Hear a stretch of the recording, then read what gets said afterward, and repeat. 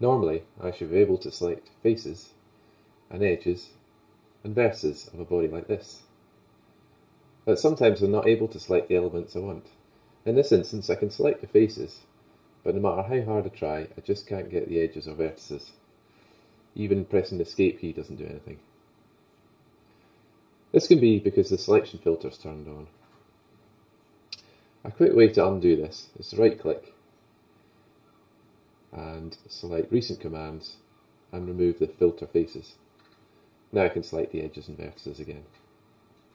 There's a good chance this has been turned on using a keyboard shortcut. If I go into Tools, Customize, and select the Keyboard tab, I can see all the Solidworks commands and the keyboard shortcuts that activate them. Scrolling down near the bottom, I find the selection filter commands: filter edges, filter vertices, and filter faces, and the keyboard shortcuts E, V, and X that activate them. So it's easy to see how you could press these by mistake. You can simply delete these so it doesn't happen again. The full filter toolbar can be found at View, Toolbars, Selection Filters.